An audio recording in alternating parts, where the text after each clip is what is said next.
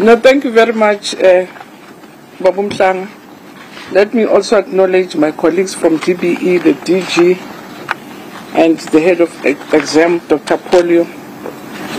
The Deputy Minister is in another province, so she's not able to join us.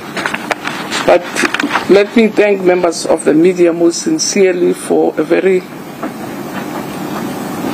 helpful response at such short notice. So I'm just going to open up, then allow the head of exams to give you a fuller report around the exams. But just to inform you that this morning we had to meet as NSCs. We met at 7 to reflect on a number of issues, in particular the focus on the leaked maths paper on Monday. But in the morning we also received reports on the progress, because the other matter with these exams was how we were handling COVID-19 for exams. So we also received that report. And I think members of the media and the public will be aware that our reopening of schools was very difficult, with very hard conditions, that health has to come first. And that's why at all times we have to ensure that we monitor the sector in how it manages and responds to COVID-19. I want to start off by thanking our teachers and learners and parents for the resilience, but for the support and the hard work that was given to learners. As we had reported earlier, this year we presented in also a very difficult environment the largest cohort, because we had to combine the June and the December exams. So we have 1,058,699 learners who had to sit for this exam. They started off on the 5th of November, as you recalled that we started off much later, and they'll be finishing on the 15th of December 2020. And this exam, as I say, huge and big as it is, with all the physical distancing, we are operating 8,200 exam centers in different provinces. We had to engage almost 80,000 invigilators to again help us manage the environment. In total, we have 216 question papers that have to be written across different subjects, and we have printed more than 10 million exam papers or scripts for this exam. For markers, because again it's a very huge exam, we have almost 45,000 markers who are going to be marking, and they will be operating from 180 marking centers. And today it's day 11 of the 30-day exams, and we are only a third away. So up to this far, only 83 papers have been written out of 216 papers. So as I say, it's really a third away from the finishing line. So logistically, we had done all we could to make sure that we can manage the exams. Also in a very difficult area, there are lots of protests, there are also inclement weather and all different challenges that we're facing them. Streets are blocked in Limpopo. Marking is going to start in January, because we're only finishing on the 15th, then we have to do some cleaning up, mopping up. We will be announcing results on the 22nd of February in 2021. And for the first time, our schools will reopen before the matric results are out, because we are opening in the second week of January, and the matric results will only be announced after we've already opened schools. And I really want to express my sincere appreciation and sacrifice and the hard work which was displayed by our officials at all systems in the system, at all levels in the system, both DBE, provincial education departments, districts, and circuits and schools in particular. And I really have to say 2020 academic year will go down as the most challenging, complex, and unpredictable year. And amongst other things, I was really hoping that we were going to continue with the trend of no leaks, which we had maintained for the past 2 or 3 years. We've never had a leak. And I must say, sadly disappointed that indeed the paper that was leaked on Monday is the paper. The other time we hoaxed papers, each time we investigated, we found that it's not the real paper. But the Monday one, we can confirm without any doubt that the paper was leaked. And that's why we'll give a very elaborate report about what we have done, what the processes are, because amongst other things we want to do is to make sure that we come out and be transparent and be honest, but also find a way of allaying the fears and anxieties of parents and learners around, especially the paper that had leaked out, explain what is going to be the process moving forward so that, again, learners and parents know what is going to happen. But in the meantime, also explain to you what steps we have taken now that we have confirmed that it is a paper, that it is a real paper that has leaked, and possibly even speak about the extent of the leak in the environment of ICTs, where it's much more easier. Earlier in the past, it used to be easier. You had to get a copy, but now, if you are in a WhatsApp group, it can even move from Cape to Natal, it goes to Northern Cape and all sorts of things, so it's even much more difficult. So I say we are very disappointed that indeed only when we are a third away, a paper has been leaked, and some learners, because some of the papers we got, the confirmation we got from learners. The paper, and again I think we'll explain how we got to know about the leak, what time we got to know about the leak, and how we really also confirmed in different provinces how the leak had surfaced there. So I really want to conclude by saying that the penalty for offences relating to examinations are very serious, and it really hurts me when adults put children in those difficult situations, because our children are not printers, they're not in the system, but half the time they are the ones who suffer most. The learners who, especially when they were scribbling, I still get letters from them, Dr. Polio. They've not been able to resolve their lives because the penalties are just too harsh for young people, and we can't ease those penalties because the integrity of the exam is very important. So that other learners who are very honest and who wrote the paper, we have to protect the integrity of the exam for everybody else.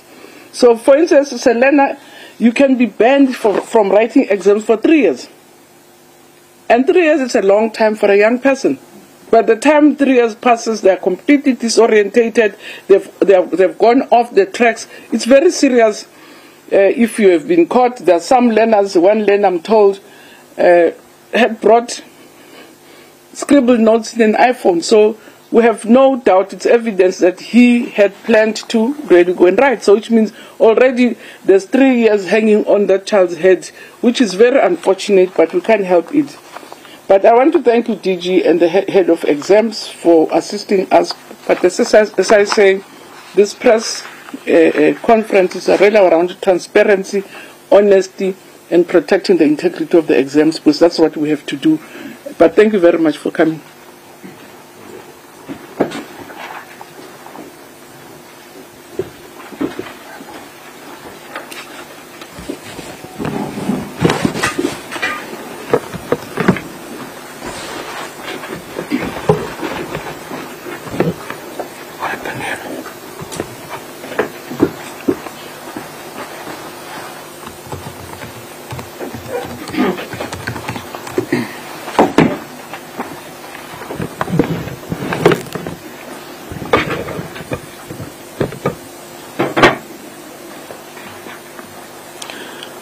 Thank you, Minister, and good afternoon to our Director General, to members of the media. And let me also indicate that I stand here this afternoon with a deep sense of disappointment in terms of where we find ourselves. And I think you and I are fully aware that the matric examination is possibly the pinnacle of our young learners' careers. It's the culmination of 13 years of learning. And you would also agree with me that our learners, the class of 2020, have gone through an extremely tough and tedious year in terms of the pandemic and the uncertainty and the disruptions that they had to endure. And that which we promised our minister that we will do is to do the best to ensure that the matric examination does not add any element of stress to these learners who had gone through so much already. And I must say that as a system, we've done everything that was humanly possible to ensure that the 2020 examination is successfully administered. But we've also come to realize that an examination system of the magnitude and size of the South African examination system will experience challenges from time to time. But our DG tells us that despite the challenges, the capacity and the responsiveness of the system to detect these challenges and to respond with the requisite speed and rigor will determine the examination credibility. So the point that I want to make is that despite the leakage of the maths paper 2, that does not imply that the entire examination credibility has now been compromised. There are mechanisms in place to deal with the examination as a whole, and that's basically the thrust of my presentation. Now, our DG also mentions that you can plan and you can put systems and processes in place, but there's one aspect that you have no control over, or you do not have full control over, and that is the human element. And my assumption is it's the indiscretion of one official, one staff member, that would have led to where we are at the particular moment. Now, my first task is to just give you an update of the examinations thus far. As mentioned by Minister, we've written 83 of the question papers, and that gives you the different question papers with the numbers, and you will see that we have some large numbers in certain papers, like English FAL, which is taken by almost 70% or more of our learners, and we have a figure of 599,000. And the figures that I represent here are in the main our full-time learners, and it does not give you the full picture in terms of our part-time learners and our adult learners that have written this examination.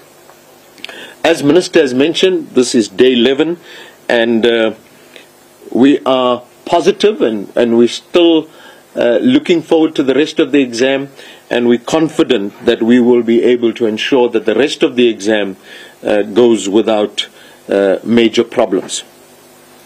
Just to give you a sense of what are some of the issues that we experienced, there were power outages during the writing of CAT and IT, and remember, CAT would be your computer applications technology, IT your information technology, and we dependent on electricity.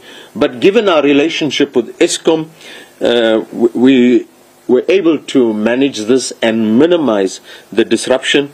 And where there were disruptions, candidates were moved to alternative venues, and if there was lost time, they were compensated. And I can say that for these two subjects, all learners were able to complete the examination in these two subjects.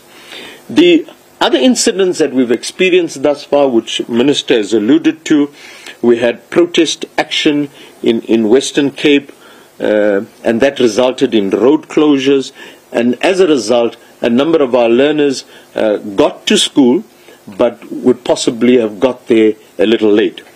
And we had accommodated learners by making sure that even those learners that had come up to an hour after the commencement of the examination were allowed to write the exam. I can indicate that all schools were able to write the exam in the Western Cape. What we are in the process of currently determining is whether all learners, and our assumption is that there may be a handful of learners that did not write the exam, but here again we have a mechanism in place whereby those learners that have missed the exam on that date, which was due to no fault of their own, will be able to write a second opportunity examination. We also had 8 candidates at one of our centers who, instead of writing English FAL, first additional language, wrote the English home language paper. This was unfortunate, but we also have a mechanism to deal with this particular problem. A wrong question paper was opened at one of our centers, but it was detected immediately, and we can confidently say that there was no compromise. One candidate walked out of the exam room with the script, but here again we have clear protocols in place to deal with. A phenomenon that we had previously, which seems to be resurfacing again, is what we refer to as imposters. Now, an imposter is sometimes referred to as a ghost candidate. Technically, what happens in this situation is where one other individual or adult decides to write on behalf of the registered candidate. But in both cases, they were identified immediately on entry into the examination room because they have to produce their ID. In fact, one of them was apprehended and arrested by the police, and the other one managed to disappear, and but we've reported that to the police. We always have issues of learners not being correctly registered, particularly in the case of adult candidates who are not at school, and it's always quite difficult to be able to send them the preliminary registration data for checking. We don't allow cell phones in the exam room, and there have been a few learners that have walked into the exam room with cell phone. Crib notes, there's been a significant reduction in crib notes, and that's a positive sign. Some learners would have written the exam at a different center. Here again, our adult learners, because they would not have received the information on time, they would have pitched up at a center which is not the designated center. But here again, we would allow the learners to write and make provision even though they were not registered at that center. For today, I think we're all aware of the taxi strike, and in the main, Gauteng Department has put a backup plan in place, and here again we've allowed for late entry into the exam room for those that may struggle to get to their schools. We've also allowed for candidates that cannot make it to their designated centers to write at the nearest school, and provision would be made for an extra question paper. We also, through the Prof Jocks, have communicated to bus operators that are operating to ensure that if you see a learner in school uniform, that such learners should be picked up and taken to school. And we've had this experience before, and our bus operators have come to the party and have assisted us. I also think it's appropriate that we give you an update in terms of how we're managing the COVID-19. And remember, we now have a clear protocol in place which says that learners that have a temperature of 38 degrees and above, or any other COVID-related symptom, will be allowed to write the exam, but they will write their examination in an isolation room away from the rest of the candidates. And there's a clear protocol in terms of how this examination is managed in the isolation venue. In the case of candidates that have tested positive, Our Minister and the Director General have also taken the bold decision of allowing these candidates to write the examination, and we are working very closely with the Department of Health. We have a very good working relationship, and there are two options in terms of learners that test positive. Where there are quarantine centers, they will write the examinations at the quarantine site. If a quarantine site is not available or not close by, then together with the Department of Health and the school, together with the district, we will then arrange a suitable venue for the learner to write. And we've even gone to the point of indicating in our protocol that if you can't find a suitable venue, and if the home is suitable, provided safe, provided it's secure, and provided it does not have unnecessary disturbances, then learners could write in their homes, but under the strict invigilation of an exam and a health official. Just to give you a sense of what the numbers are in terms of candidates testing positive, in most of our sessions we've had between 2 to 5 learners per day. However, I thought it would be useful if I could give you the highest number that we've had thus far on the 12th of November. And the reason we would have had the highest number of 93 candidates testing positive, because this was the day that we wrote maths and maths literacy, where almost 90% of the candidates would have written, and we had 93 candidates. Now, if you look at 93 candidates in comparison to the over 900,000 learners that would have written, then you would agree with me that this is a small number. We are closely monitoring our provinces where there seems to be an increase. For example, Eastern Cape, 53 learners tested positive, Free State, 23 learners. But I can confidently say that in provinces like Free State, learners are in their quarantine sites, and this is being well managed. So these are just giving you a sense of what we picked up on the one day. I also thought, Minister, it would be useful to just share a few of incidents that just confirm the determination of our learners to write the exam. And there are a number of these cases, but we've just chosen 3 from one particular province. In the Francis Baard district, a candidate was hospitalized but insisted on writing the examination. The report says the candidate was weak and was given extra time. Candidate was able to complete the exam. In another incident, a candidate got to the exam room, had an epileptic fit at 8:55, 5 minutes before the exam is scheduled to commence. The learner recovered at 3 minutes past 9, insisted that she writes the exam, completed the exam, was even offered extra time, but indicated that that was not necessary.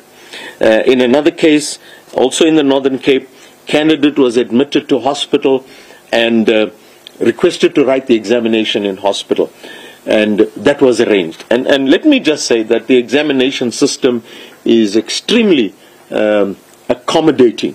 We even have learners writing in prison. If you are in a position to write, and if we can make sure that the environment is secure, examinations will be administered in these environments. Just to give you another example of sheer grit and determination, in Gauteng, a learner got to the examination room but had a severe bout of hemorrhoids. And this learner could not sit at his desk in the examination room.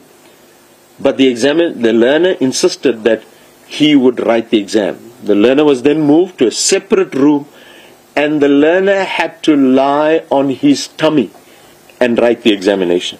So this is why I think the disappointment of our Minister and Director General, together with our Deputy Minister, are accentuated by the fact that here was a group subjected to possibly the most severe challenges of any year, but are so determined to write the exam, and then we have this unfortunate incident, which is possibly due just to one or a handful of mischievous individuals, that brings us to this particular point. I've just given you an example of some of the arrangements that we have in terms of managing COVID. In most cases, we have a health official at a district working in close collaboration with our education officials to manage the examination. We have a very rigorous monitoring system with over 1 million learners writing at over 8,000 centers. We ensure as a minimum threshold that at least 70% of our centers are monitored. And in fact, some of our provinces have gone beyond the 70% to monitor almost 100% of the centers on a daily basis.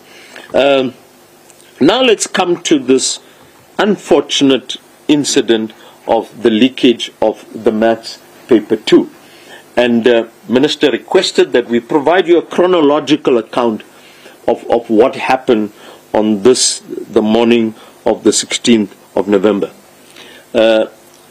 Our Chief of Communications, Mr. Mslanga, at 1:37 on the morning of the 16th, received this email with the maths paper 2. And it was the full maths paper.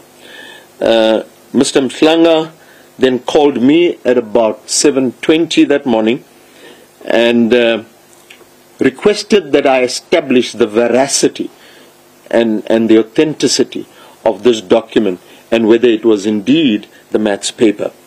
By 7:45, we were able to confirm that this was indeed the maths paper, and I must say that something within me sank. But nonetheless, we had to pluck up the courage and then deal with whatever needs to be dealt with. And by 7:50 that morning, Minister, DG, Deputy Minister, and other senior officials were informed. Now, initially, we were under the impression that this was contained to possibly just a handful of learners. But at about 12:30, we then got a call from Limpopo, a call from Gauteng, to say that learners were in possession of this WhatsApp.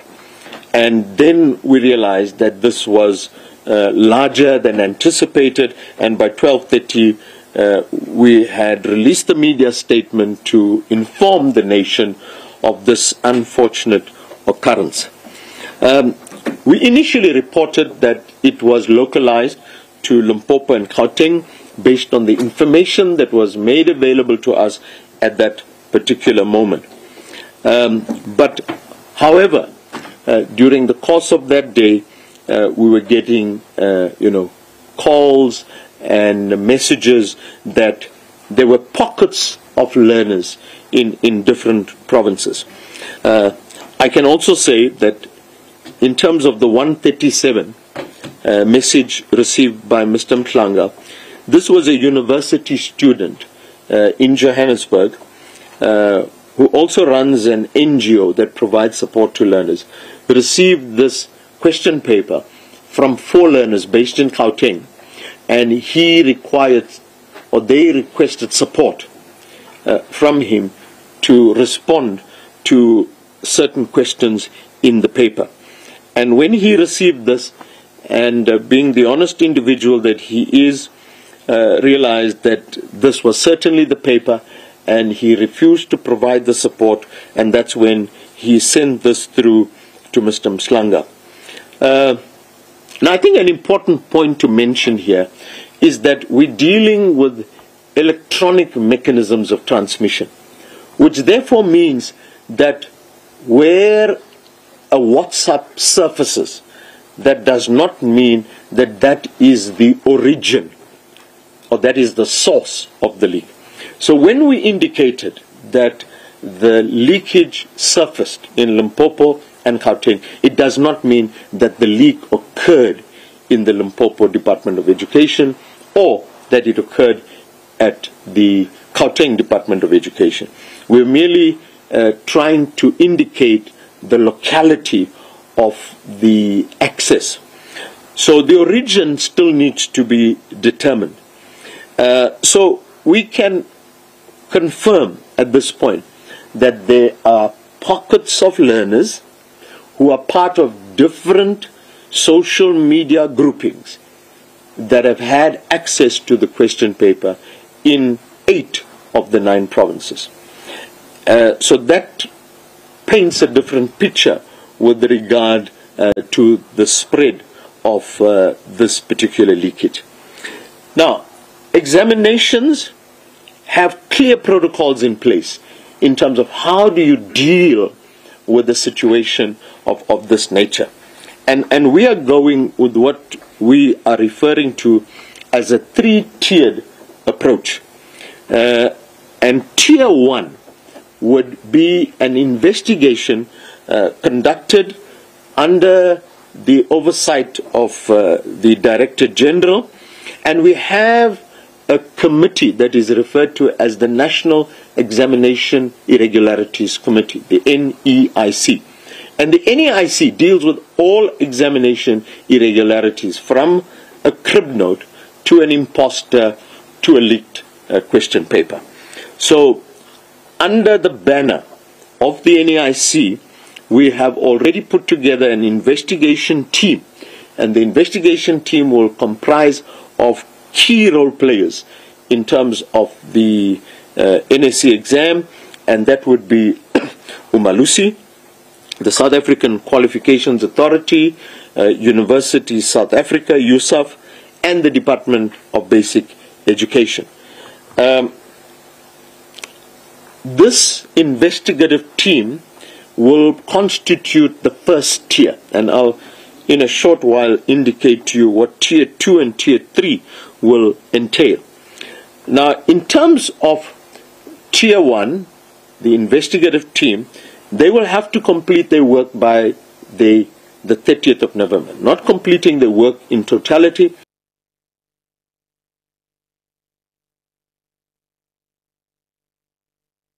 And I'll explain to you why. And the second phase will be completed by the 30th of January 2021. Now, what will be the objectives of this investigative team? Firstly, they have to establish the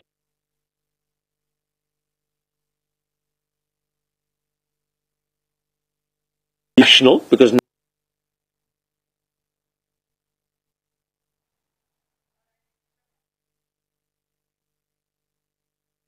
all right, that seems to have frozen. We're going to try and re-establish contact there. For now, we're going to go for a quick break. We'll have more news for you thereafter. It is a localized rewrite.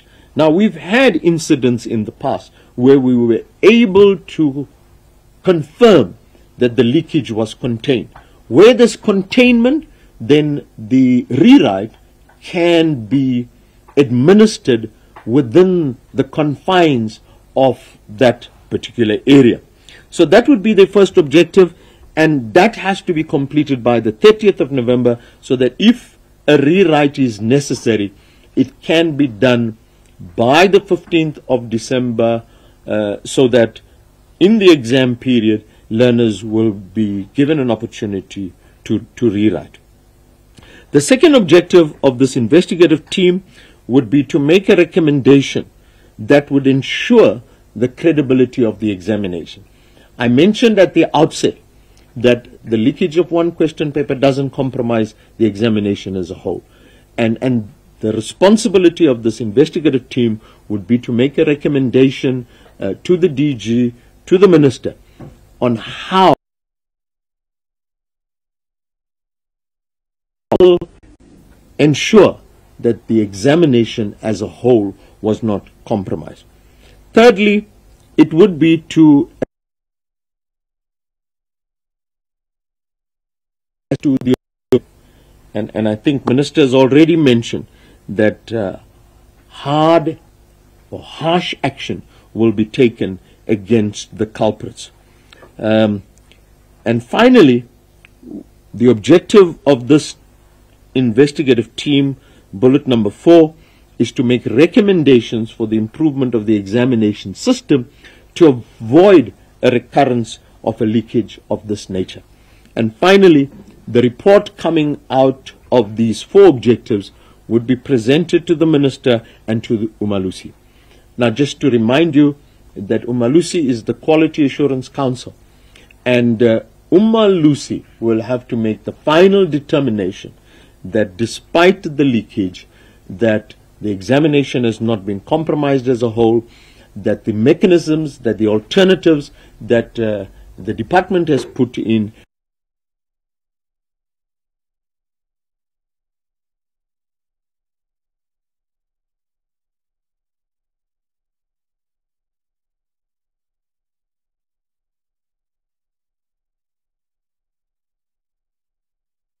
us, and they have all the expertise to get to the source of the leak in the shortest time possible. And both Minister and our director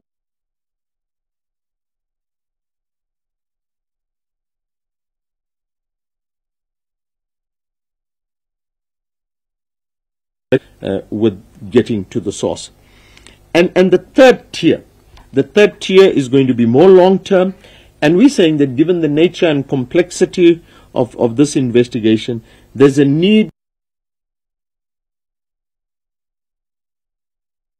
for audit experts, and to do a full audit of the entire examination cycle, from inception to the end, looking at the entire value chain across all 9 provinces, across the DBE, to get to where exactly are the weaknesses, because a chain is as strong as its weakest link. So we need to do that so that we do not have a recurrence of this nature.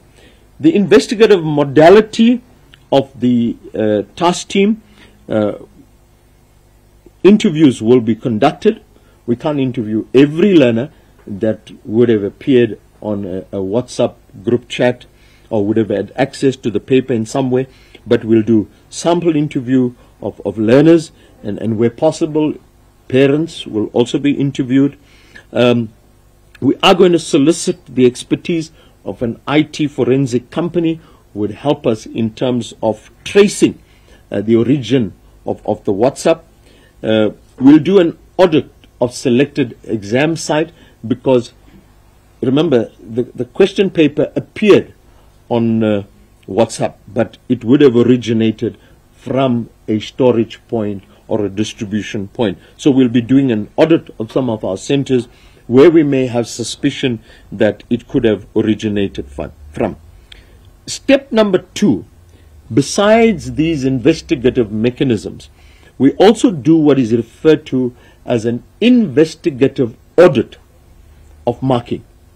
While the marking is in progress, we have highly trained investigative auditors who will then look at scripts, and from the pattern of responses that emerge in terms of learner responses, they will be able to indicate whether such a learner may have had access to a question paper. So we'll do that as well.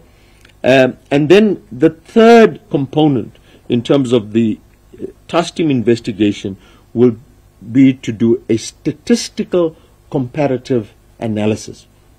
So if there are learners that get through and not picked up, but through the statistical analysis where, because you have a paper 1 and paper 2, there should be some correlation, despite the fact that paper 2 may be more difficult given the nature of paper 2, but you could do some kind of comparison and pick up anomalous performances in paper 2, because that's where the problem lies.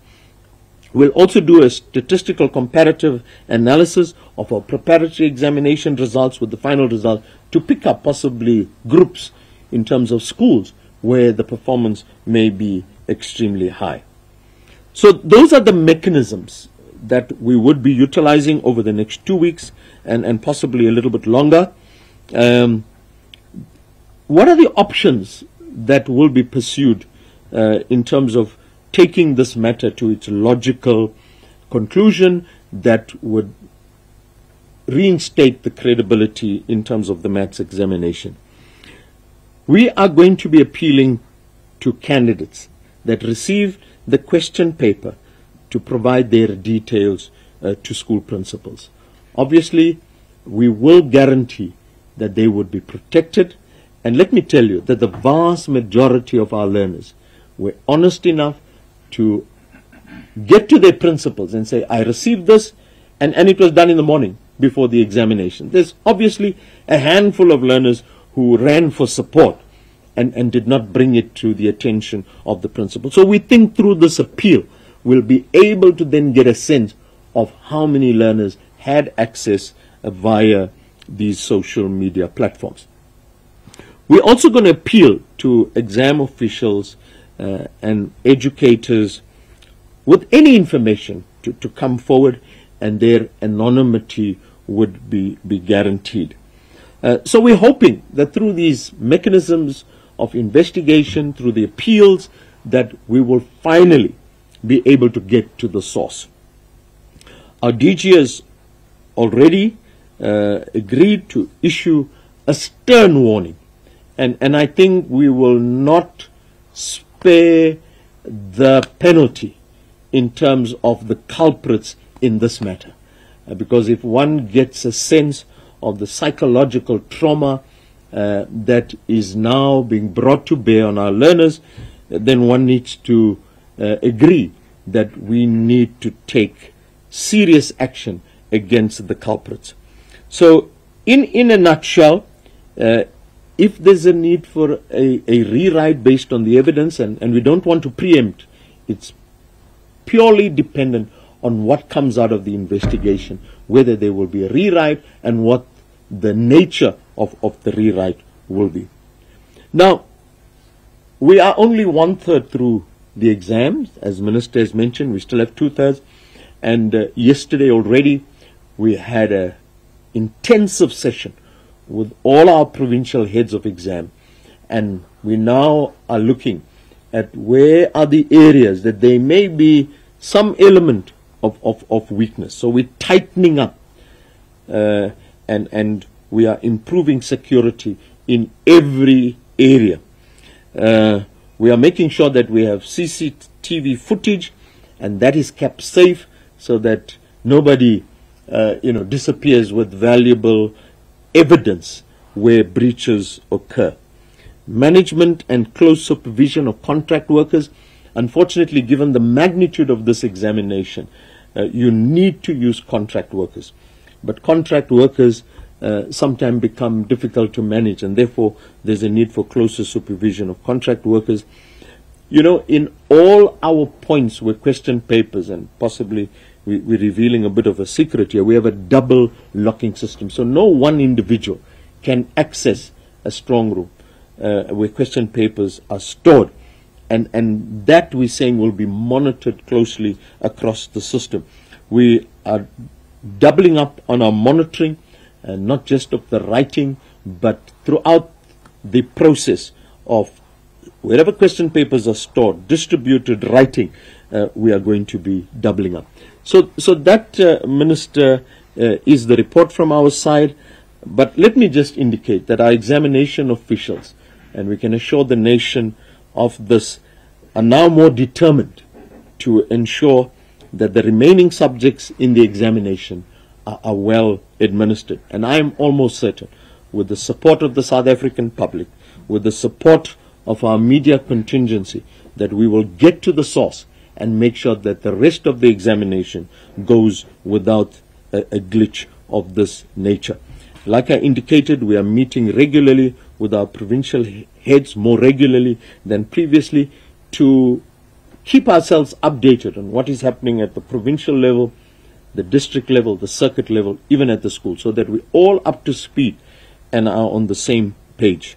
And I think finally, I want to once again request to the South African public to alert the authorities if there is a slightest element of doubt in any examination process.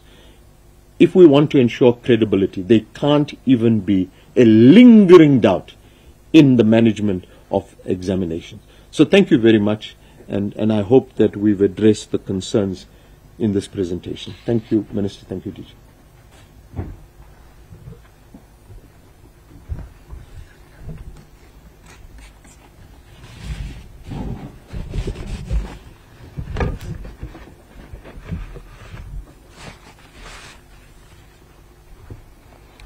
Thank you so much, Minister. Thank you so much, Dr. Polia, for the detailed presentation. I'm laughing because I'm saying Mahlago has already raised her hand, although I have not invited any questions in the room. Do we have any questions in the WhatsApp line first? Okay, great stuff. So it gives us an opportunity to come back here. I'm seeing through. Okay, Mahlago, I can see you. Okay, 2, 3. Okay, 3 hands. Okay, I'll start up there. Mahlago? Thank you. Thank you so much.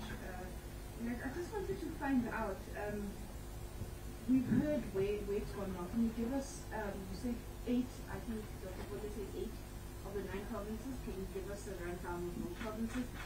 And are they, in terms of how this pipeline is spread in those various provinces, what do you think are the impacts of the regional district? You know, is it province-wide? Were you able to pinpoint that? And secondly, technically, the world sort of just admitted that because of the society that we find ourselves in terms of technology, it's very hard to now get to the source. Should this happen again, what are you going to do to ensure that this does not happen? And the security measures that you initially put in place, what went wrong? What could we say went wrong? Because clearly the cancer is in the department. Thank you. Thank you for that. Please introduce yourself. Good afternoon, Minister. Clarification from you.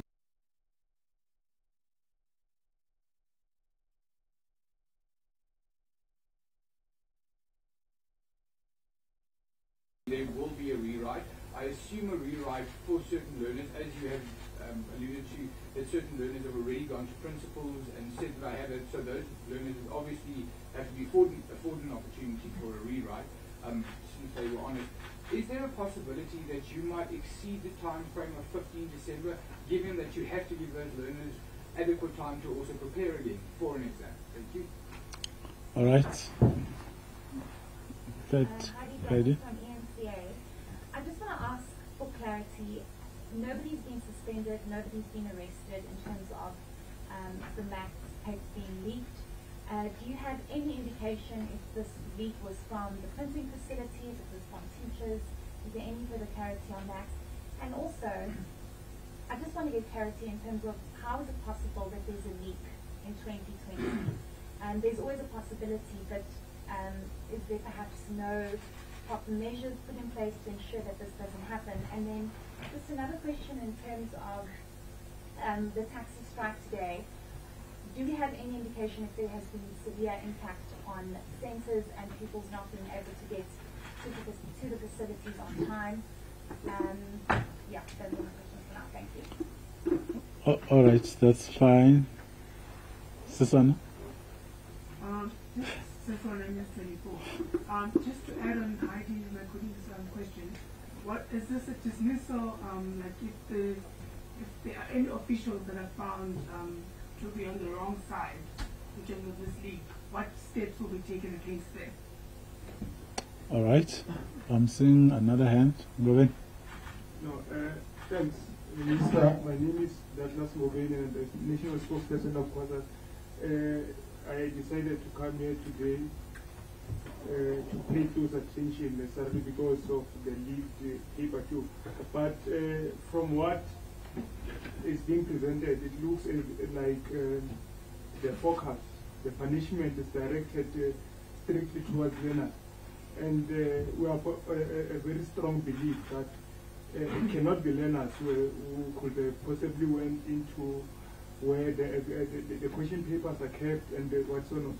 So what we are saying as an organization is that we want you to assure us that the punishment is not headed towards the learners, but the people who are responsible for the leakage from the onset. Thank you. All right, thank you for that comment. Minister, I'm going to hand over to you to respond. Where's my sanitizer? She's on leave. She just took a day off without permission. Yeah, use the cloth, spray, and then wipe.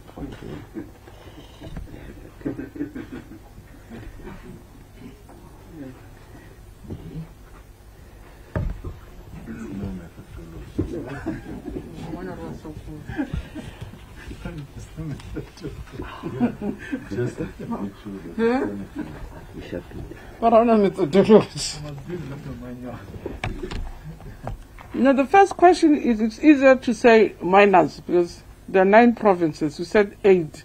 So the only one that where we didn't get the report is Free State. So then the other 8 will be the rest. And when we spoke in the morning with the, let me remove this mask, I'm sorry.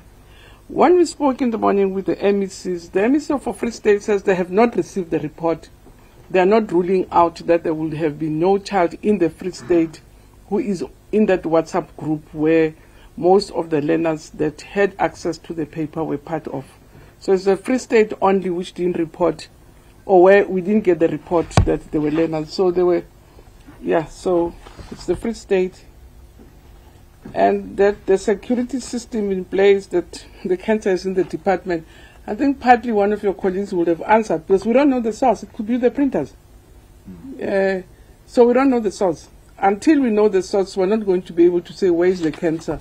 Is it on the breast, on the throat, or anywhere else? And that's what we're looking for. And that's what the investigation is all about. In some instances, the cancer had been diagnosed from different sources in the last incidents. Sometimes even at schools, because you remember the Limpopo one, it was in the private school, at a private center, that principal. So that's where the source was. It was in the private school. Because in the past we used to, now it's only the Western Cape where they log papers overnight. So in the morning, from our system, papers are only delivered to schools in the morning. So in the past, when we would have given schools papers overnight, the last leak that we had in Limpopo was at the school. When we had the leak in Mpumalanga, the source came from an official, right? So we still have to find out how it leaked. MEC Lisufi said one of the learners who came to them said he got it from a friend who works at the printers. So we're not sure. We still have to investigate. So there's no confirmation about where the leak is.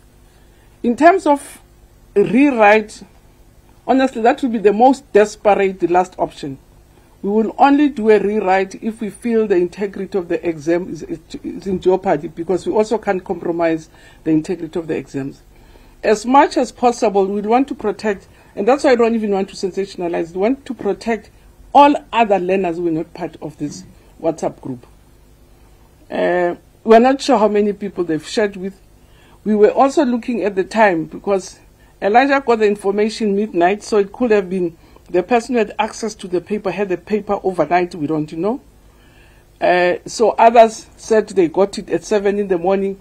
With the forensic, we have to also have a sense of whether a maths paper at 7 a.m., does it have any material impact on their knowledge? So the forensic marking will tell us whether there was any material impact in relation to time, if we're able to determine at what time the leak happened. Did it happen that time? Did it happen overnight? And those are some of the things that are going to help guide us as to how much the exam was compromised.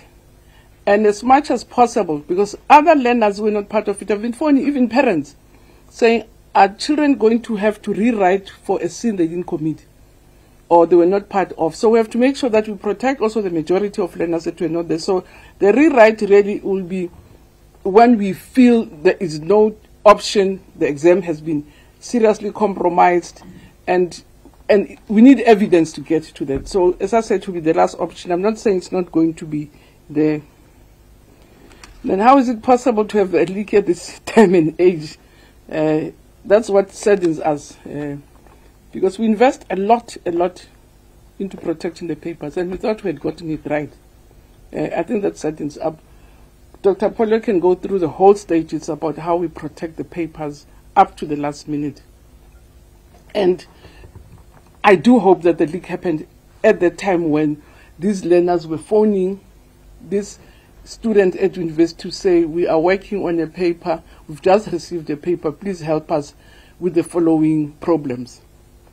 So it could bring us closer to say, how do we have a leak in these modern times? But I can assure you that we put almost every safety measure in place.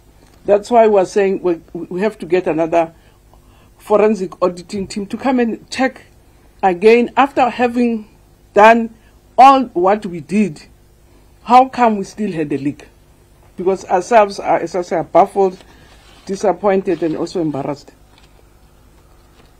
How we deal with people, whether learner or we're the complainant, the paper has been stolen from us. So whoever deals, not us, there are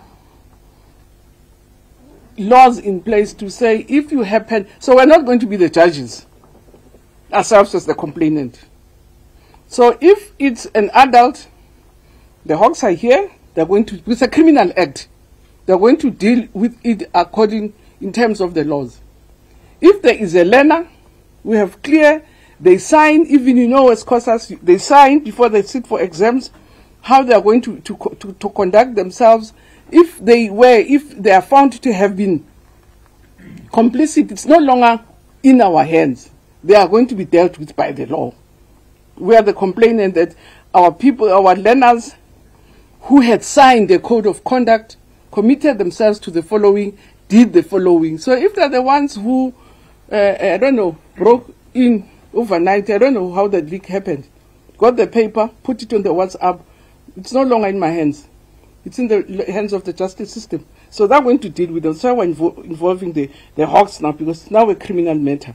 It's no longer an education matter where we can discuss and say who's the learner, who's the adult, who corrupted who. It now becomes a legal issue which has to be dealt by the law enforcement agencies. And that's why Hawks are involved at this stage, because it has become a criminal act. So I'm not sure if maybe Dr. Polio, because the question is, at this age in time, how do we have leaks? And especially in this dangerous age in time where there's also WhatsApp groups, which is even more difficult to manage.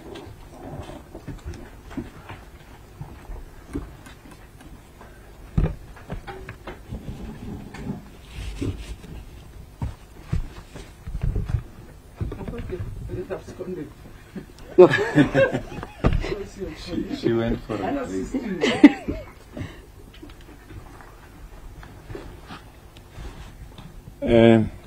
Good afternoon, colleagues. Thank you, Minister. I think the Minister covered most questions and comments which were made.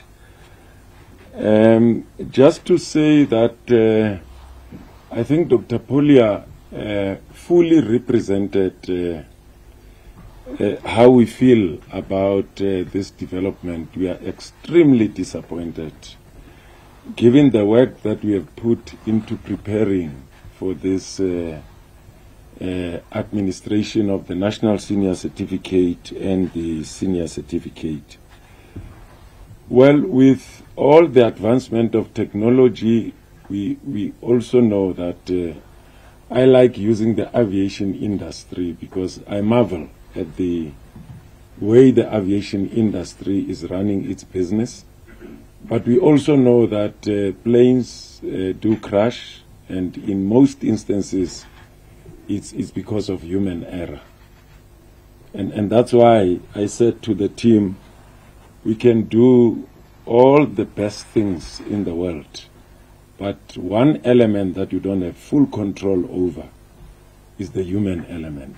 You can persuade people to be honest, to do things in the right way. But at the end of the day, it would be up to them to live to that expectation of honesty. The same applies to learners, as the minister said. The whole country, we got learners signing a pledge. It's become, part of preparing for exams in getting all learners to sign a pledge. But at the end of the day, it is their conscience that would help to guide them every step of the way until we are done with the administration of the exams. The impact of the taxi strike, I think, we'll only get to know about that. The Gauteng officials should be busy assessing the impact of the strike. And I think probably before the end of today, we'll get a sense of what the impact has been in terms of the administration of the exam today. I think, Minister, those are the only two that I thought Dr. Pulia could come and add to the responses. Thank you.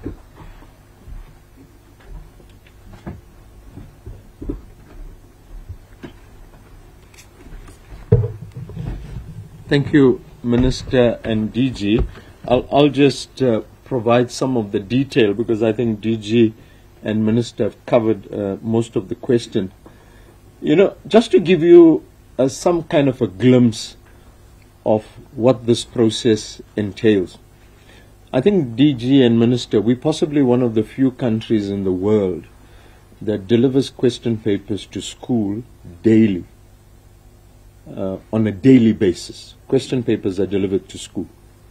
And in order to deliver question papers to school on a daily basis, you have officials that will have to get up in provinces like KZN, will have to get up as early as 3 o'clock in the morning to get to their district offices by 5, 6 o'clock. And then these distribution vehicles are on the road to make sure that the question paper gets to the school by latest at 8 o'clock.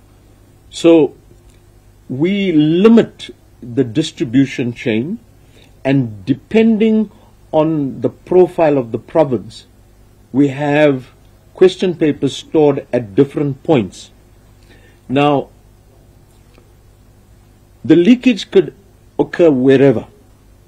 And I think DG has also alluded to the fact that we've automated a large number of our printing processes, our packing process, to minimize physical contact with question papers.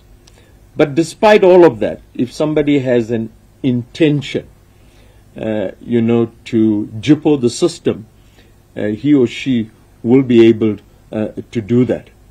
And our storage points are audited. Each one of them is audited. And you can only store question papers at a storage point if it satisfies our criteria. If it does not satisfy the criteria, you cannot store.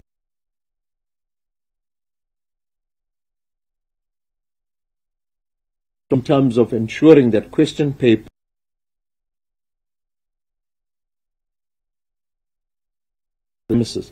all our exam officials are vetted. So in essence, we've done everything that is humanly possible to make sure, in this modern age, to ensure that the question paper doesn't leak. But let me also just say that even in our first world countries that have the best system, they have leakage of question papers. So, like our DG says, it's about the integrity and the dependability on the human individual. And we all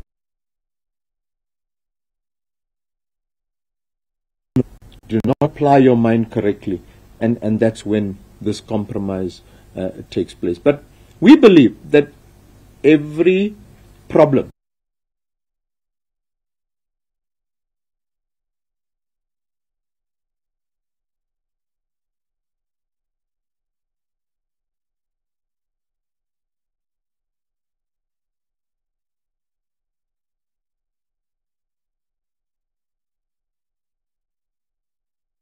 December, I think we will do our best to make sure that our learners do not have to be extended in terms of their anxieties beyond the 15th of December.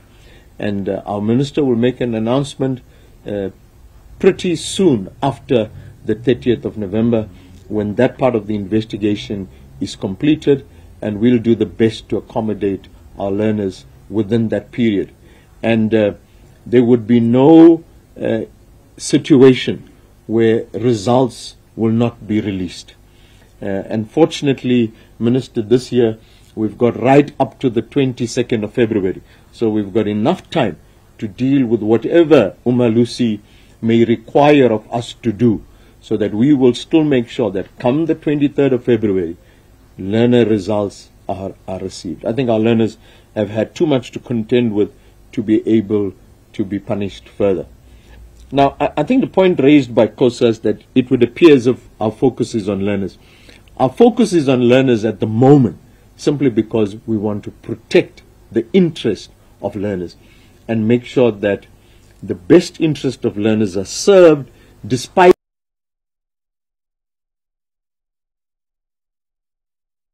But finally, I mean, the culprits are adults, and we will deal with the adults accordingly. But also you will agree with me that if a learner has had access to a paper, he cannot then go and write an exam and we then give him a mark based on him having had prior access to the paper. I mean, that I think we all agree on.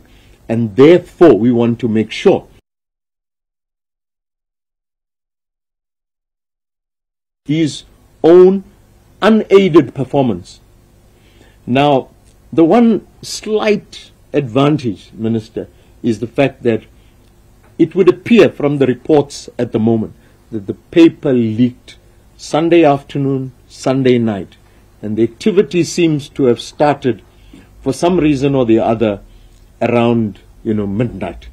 So that indicates that whoever had access to the paper would have had limited time. And in a number of cases, Minister, learners at 7 o'clock in the morning when they were going to school picked up the WhatsApp. I mean, the one girl, it was while she was in the taxi. Yes, was in the taxi when she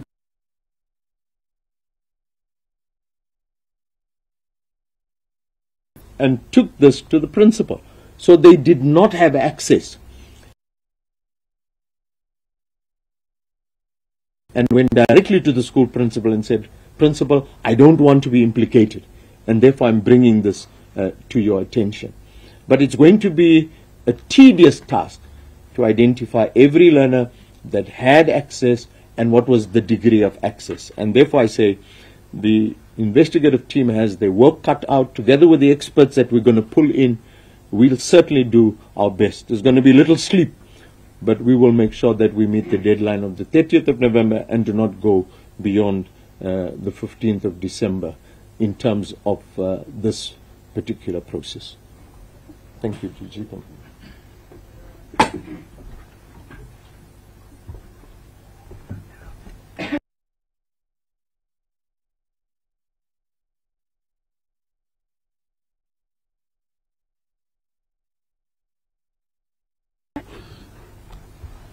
Thank you, Minister. Thank you, DG and Dr. Polia. Can we do the last round? I'm seeing the same hands again. I assume that after that we'll close because we are also running out of time. Heidi, back to you. Thank you. I just want to ask the Minister in terms of the frightening numbers coming out of the Eastern Cape. Come again, there? Sorry? The what from the Eastern Cape? The Frightening numbers numbers coming out of the Eastern Cape. I just want to get a sense of the status around the Eastern Cape. specifically around the invigilators. Have teachers opted not to invigilate these specific centres where learners have COVID-19? If teachers have opted not to do so, what has been the plan B? Also, of course, the department has had to make additional plans to protect learners, and at what additional cost has that come at? I'm not sure if you have those figures. And then, Minister, just in terms, this is my last question, I just want to find out in terms of the challenges that the department has faced, taxi strike, COVID-19, the maths paper being leaked. Have you had any kind of conversation with Umalusi in terms of concessions of marking and the whole assessment process? Thank you. All right, thanks, Heidi. Mahlago? I think, I don't know if the question was answered, I just didn't catch it. Do we have an idea, how deep and how wide? Is that district level? Is Okay. it, how deep is this, and how to, in the various provinces, to at least have a number? It's 1,000 people, it's 5,000. I'm sure by now you have some sort of idea where are you seeing the bigger numbers and not. Thank you. All right, thank you for that. I think we'll give it a second attempt. Just on the COVID figures, it's the 11th day. Do you have an update on, for instance, Minister, you alluded to 93 on the 12th of November. Is that up until the 12th of November, or is that just on the 12th of November? And do you have a whole holistic for us, just a type of figure up until to date, how many learners and invigilators have tested positive? Okay, that's fine. No more hands. Okay, great.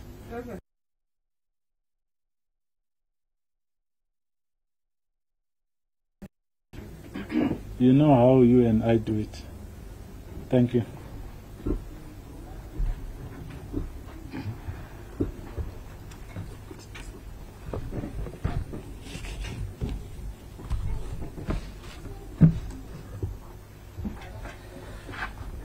Okay, on the COVID-19 invigilation, I mean, lots of South Africans were very gracious about this, amazingly so.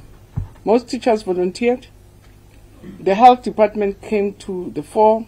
There were individuals who were saying, guide us, train us, we want to do it. So we just had lots of support that we got. I even got the call, Dr. Polo, from the Wuhan group, the team that had gone to retrieve, to go and get South Africans from Wuhan. They said they are ready, they are anywhere, they can fly to wherever. And we didn't need so much support because the numbers were very limited. And as I say, the support was great. In most instances, in all instances, the teachers volunteered themselves. That's why we really didn't even need people from outside. So we worked with the health department because up front, the health department also gave us people to assist. It's only one province where, what's the name? Where the health department? There are 2 out of 9. 2 out of 9 where we didn't work with the Department of Health directly. But in all the other provinces, as I say, we had volunteers and we had preferred teachers because we didn't have to train them on what to do, what systems. So when the teachers volunteered, it was much more easier for us to work with them and get the Department of Health to train them, to give them the right gear, to support them. So it was really not a major issue.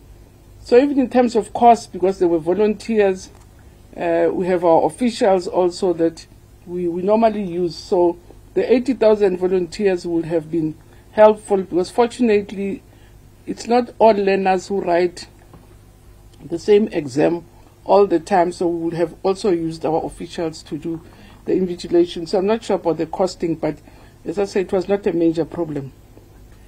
In terms of concessions, I don't think we've reached that point where we think it's a crisis point.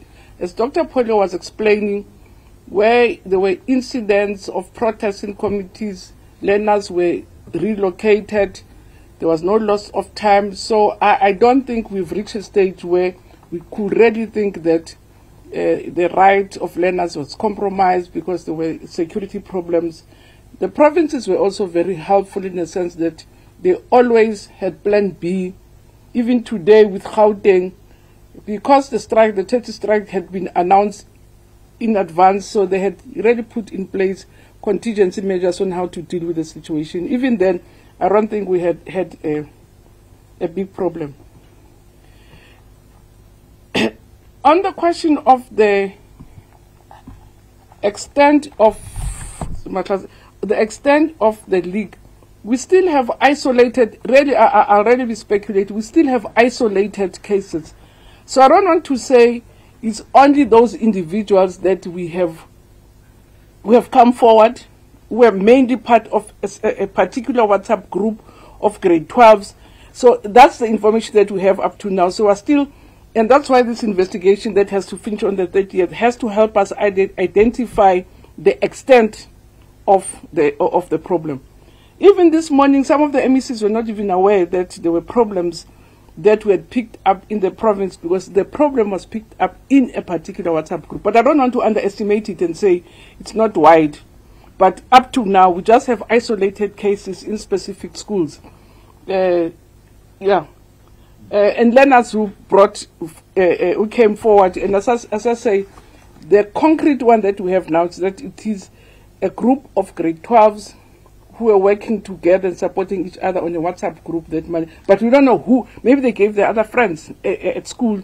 So the investigation is going to tell us about the depth, which is going to determine whether we really feel the paper was highly compromised, therefore it has to be rewritten, or we say it's confined to those learners.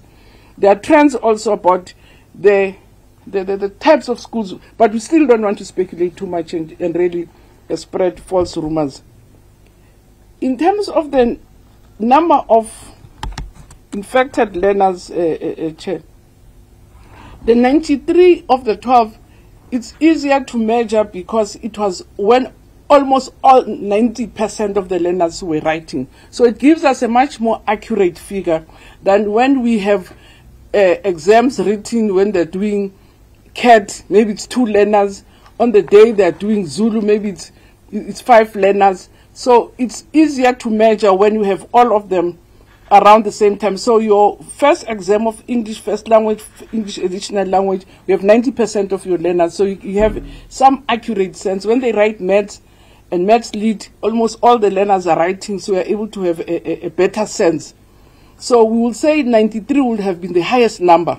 So that's why we're putting 93 as a figure, because that would have been the highest number. But on other days, they could have had to deal with 5, 2, the days where no child presented with high temperature, or some of these learners who are in your isolation centers are not writing. So it's difficult to really give a figure on other days, except for when there is a mass paper, and hence we're using the 12th.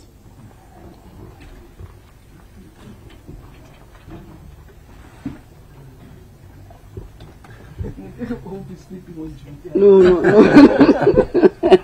So you have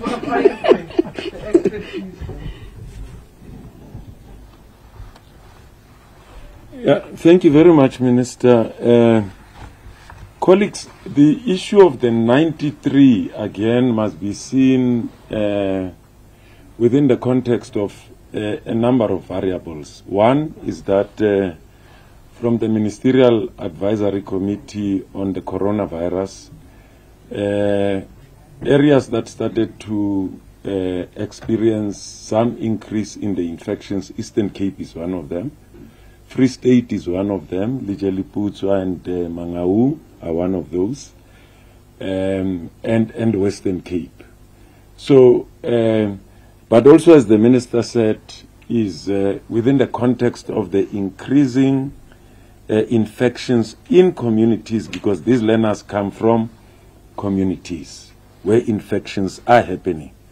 And when we spoke to health experts, they were not surprised. They said these are the hotspots in the country, because that's where these learners are coming from.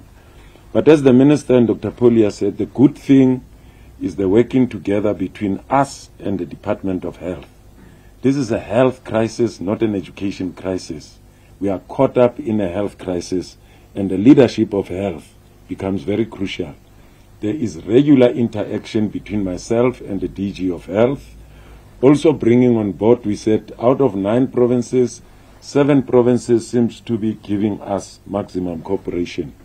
We've been working with the DG of Health to bring the other 2 provinces on board and to continue to manage this as best as we can.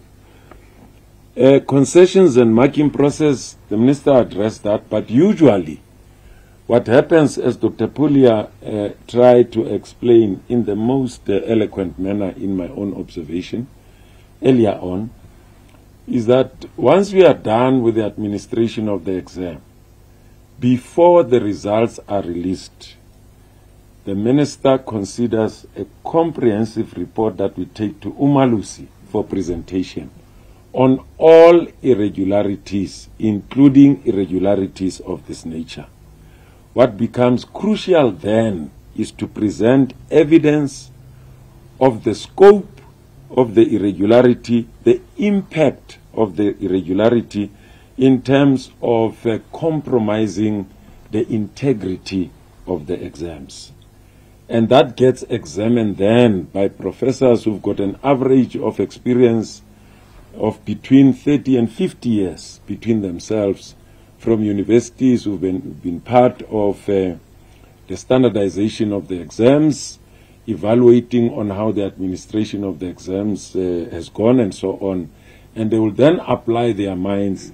And after that, that's what Dr. Pulia said, Umalusi will then make a final determination as to whether the integrity of the exams has been compromised or not. And our job is to make sure that we leave no stone unturned to collect every little evidence that we can have to determine the scope and the extent to which the integrity of the exams would have been compromised. The issue of the cost, we do have private invigilators.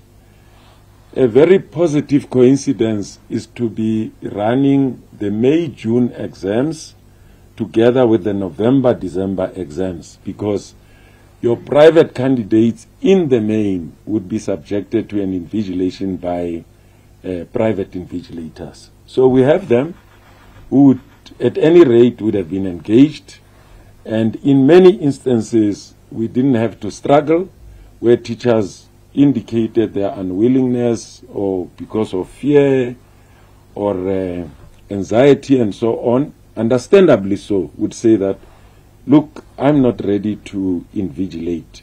Then we'll bring in the private invigilators with full knowledge of, the kind of situation that they will be expected to carry out this exercise in. It's in our protocol as well. Yeah, thank you. I don't know what. Thank you.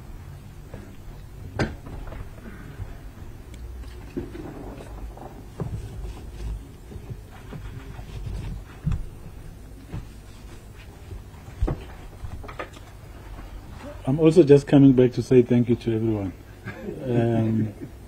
We appreciate the effort made to get here and the attention given and the questions asked.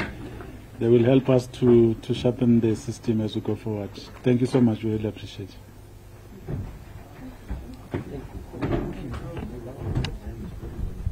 We are redundant. And then press the button to share. Of having a minister who has been an administrator. Lapago blue light to share. Spec. Lapago blue light to share.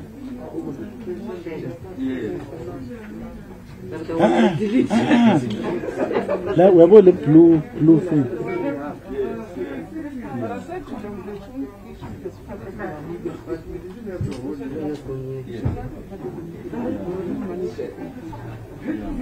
Share it.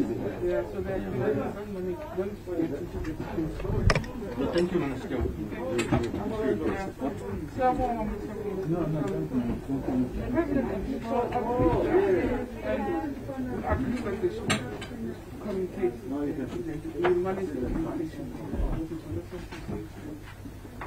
Young people, so you don't want to. And they still need to focus on the other subject. Yes, Yes, Director General. Did you see that I multitask and I'm you can set up your own company. You know.